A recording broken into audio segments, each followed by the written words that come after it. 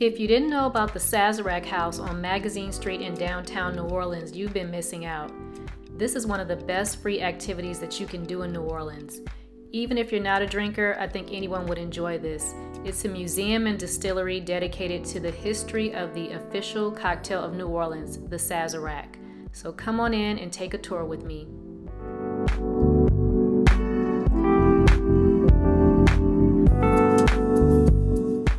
The Sazerac House has complimentary self-guided tours and tastings that you can either reserve online or walk in and reserve as long as there's availability. The tour starts on the 3rd floor and then you work your way down to the 1st floor.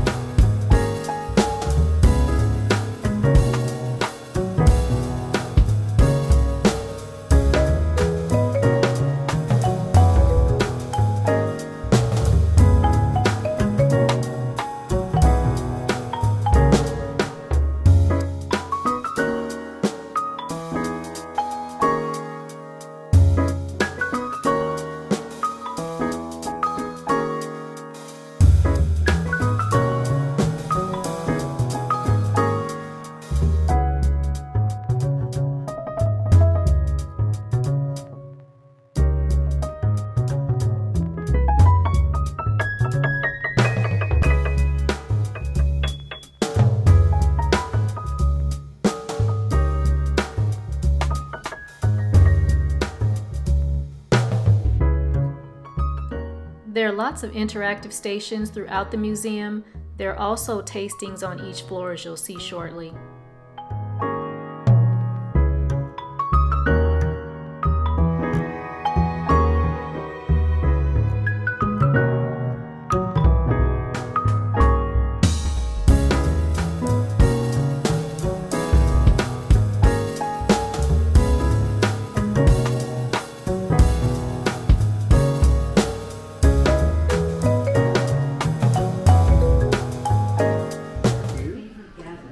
This was our first sample of the tour. It was the actual Sazerac cocktail, and it was actually pretty good. I had never had one, and I can actually say that I enjoyed it. That'll take a few minutes. Once it has, you pour in 1.5 ounces of Sazerac rye, and then a scoop of ice over that so it chills. Now, it's been a few minutes, elapsed time, so dump out that ice, and then pour in just a touch of herb saint, swirl that around. You just want to coat the inside of the glass, so swirl it around and then dump out the excess. And here's our big contribution.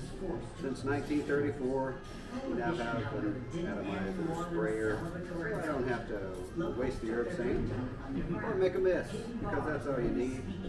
Just that little bit is going to add a lot of aroma to the cocktail. Now you go back to your mixture here. I've got sugar, bitters, Sazerac rye, just a touch of water in here, just about the amount of water you get from chilling down the cocktail. And that gets strained into the glass that you've lined with the herbs. French Creole Cajun cooking. The Sazerac cocktail has become a proud touch is a lemon twist. So you just want the peel.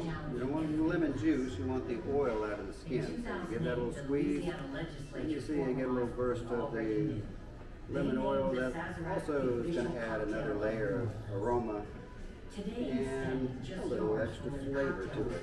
Different than lemon juice would. So that's important. There you go. There's your Sazerac.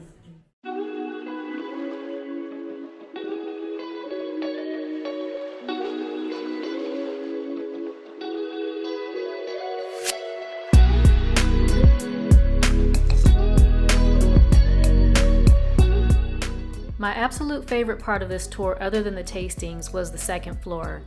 On this floor, they had the virtual bartenders, which was so much fun.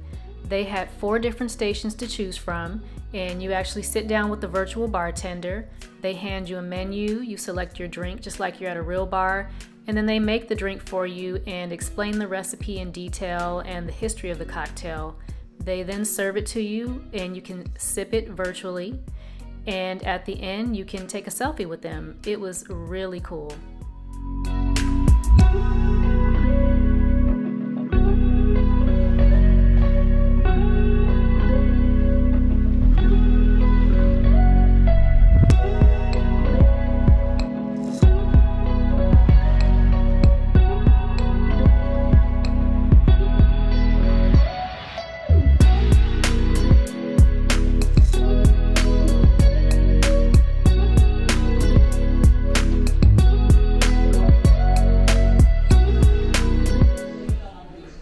I decided to sit with Armand at Beaucaire, I think that's how you pronounce it, and I enjoyed a virtual French 75.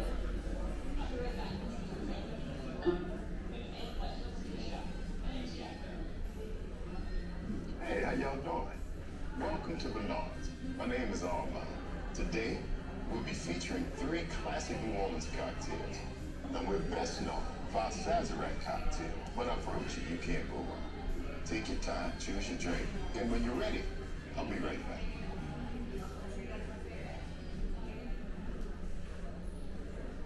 French 75 it is. You're in for a real treat. Now, this cocktail got its name from a French field gun in World War I, and like the gun, it packs quite a punch. Now, some bartenders will tell you that the original base spirit was gin, but I say it's cognac. It's a French cocktail after all. Let's get started with the base. We start with some lemon juice. Some simple syrup. And finally, our Sazerac Forge Fils Cognac. This bottle is over 150 years old. We only bring it out on very special occasions. It's actually the brand that gave the Sazerac cocktail its name. And luckily for you, Sazerac Cognac is back. You'll have to try it next time here.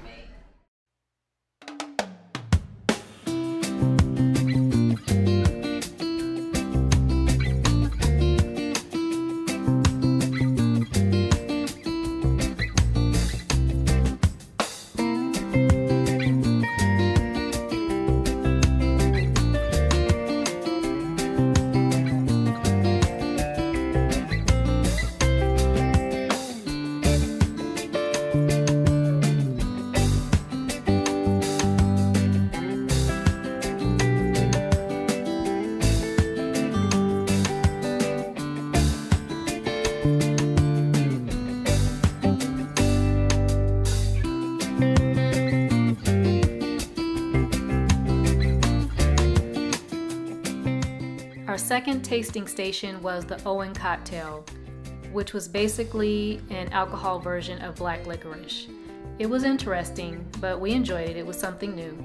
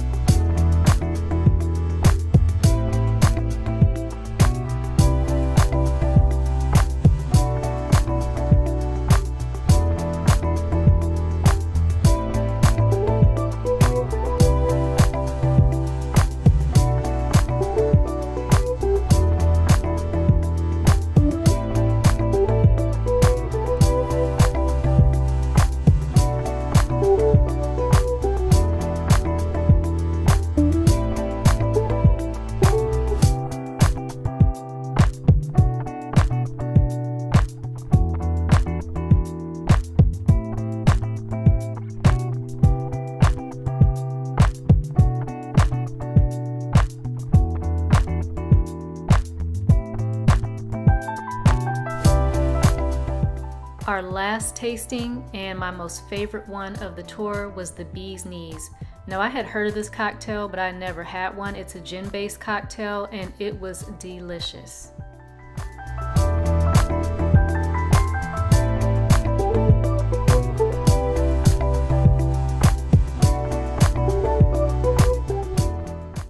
So now we're back on the first floor where we started, which contains the gift shop and the distillery. They had some really nice things in the gift shop, and they also had complimentary recipe cards for all of the cocktails they featured.